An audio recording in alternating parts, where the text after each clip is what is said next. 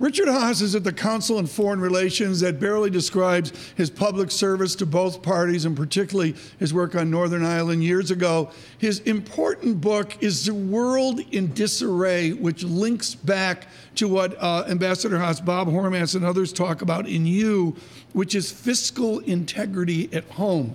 You've lived tax reform. You lived tax cuts. Are we going to blow up our fiscal integrity as it goes into the world of the Council on Foreign Relations? Well, the short answer is yes. There's almost no one in Washington any longer who seems to care about the size of the deficit and the size of the debt.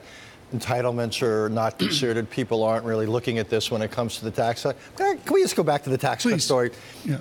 The idea that you would take health care, which is the most controversial subject out there, the Democrats just won the Virginia election in part because of that, and you'd introduce it into the tax cut legislation, to me, makes zero sense.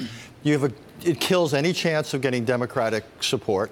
It overly politicizes it. Plus, to have health care without a mandate makes very little sense. But the desperation here, Ambassador, is the idea that we need $300-some billion to plug the fiscal hole that you're expert on. That's all this is about, is raising money. Exactly, but it's exactly the wrong place to raise money. You know, limit the corporate tax cut, say, to 25% instead of bringing it down to 20%. Any number of other things you could do. This is the one thing that will probably blow it up.